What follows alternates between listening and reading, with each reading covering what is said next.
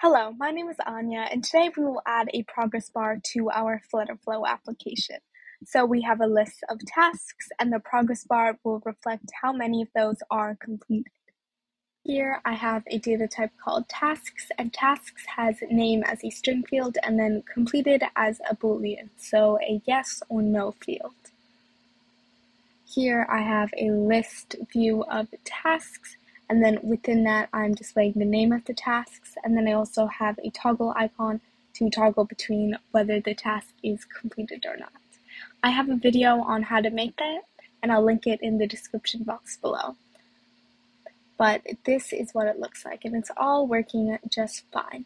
What we want to add in this video is a progress bar. So when I have all the tasks completed, I want to see 100% progress, and when I have 50%, and when I have no tasks, 0, and all of that accordingly. So let's set that up. I'm going to go over here to my column, which is what's holding the list view, and I want to just add the progress bar base element. I can click that in, and I'm going to drag that here. Oops. Going to drag that here so it is on top of this list view. Now, right now it is circular, but I would much rather it be linear. I'm going to make this 40 pixels of thickness, and then the width is going to be a percent, and I'm going to do 90%. End radius is the roundness. I'm just going to do 16, and then 10 pixels of padding all around. Not focusing too much on design, but let's make it look somewhat nice. Now let's look at this. Here I have progress value. If I were to change that to 0.1, we see that change, but our text doesn't change accordingly, so we would have to change that. Now let's tackle this part first. We can do this dynamically.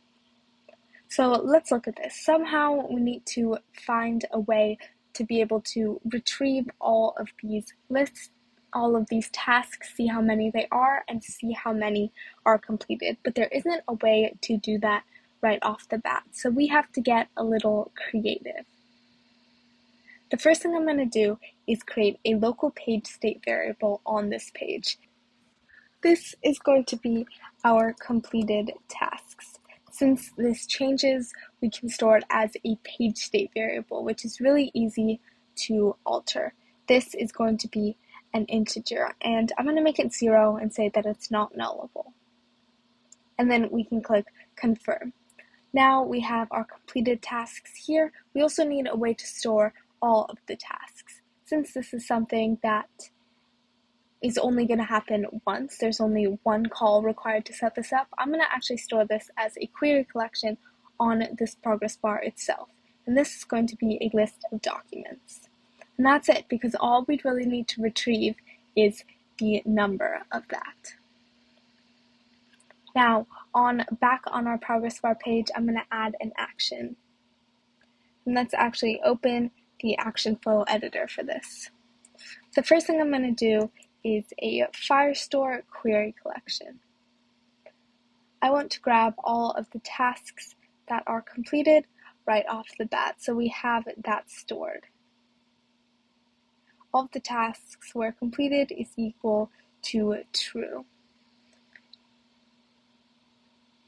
I can go down here and give it an action output variable name. So this is going to be completed.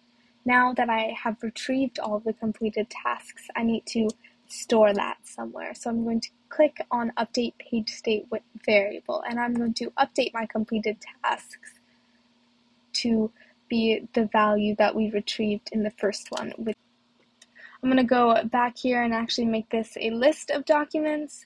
That's my bad. And over here, we can remove what we currently have set.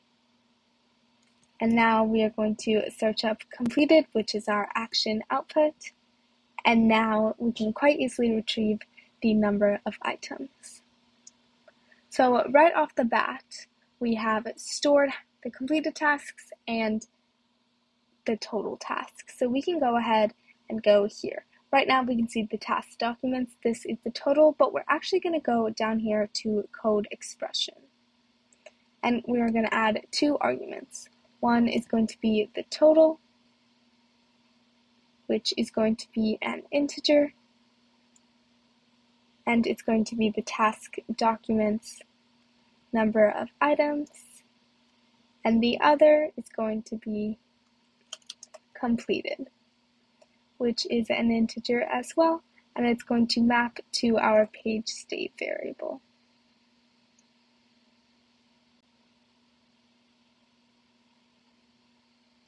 We want to do completed. I need to make sure I spell that right. Completed divided by total. We can check errors.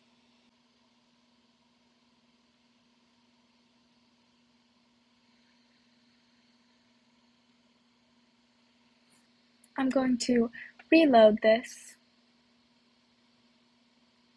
And currently we have 3 tasks completed, and we can see that this is 50%. This isn't working yet, the actual number, but let's set that up now. Unfortunately, there's no easy way to just get what the value of the progress bar is and show that. We can see I can't select that anyway, so we actually need to do the exact same thing.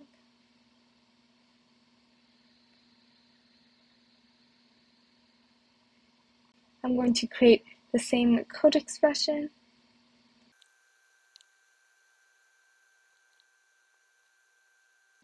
Here I have the same condition, total divided by completed, and return type double, but I made the number formatting a %. I accidentally made it total over completed. It needs to be completed over total. We can just check errors. That should all work, and click confirm.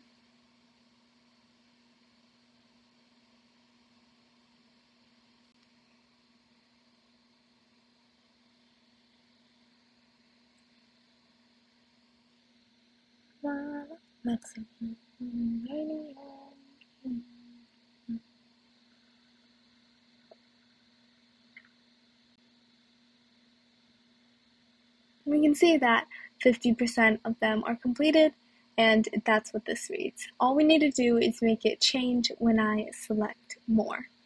The way we're going to do this is by going to our toggle icon or whatever is initiating the change and adding an action. I'm going to open the action flow editor.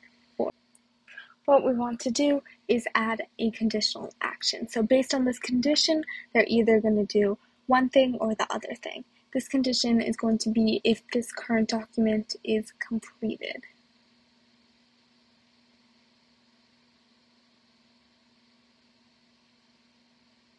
If it's completed after it's clicked, we want to update the page state and just increment it by 1 because it wasn't completed before and now it's completed again. I'm going to copy action and paste action over here, and instead of incrementing it, we are going to decrement it by -1. Let's preview this.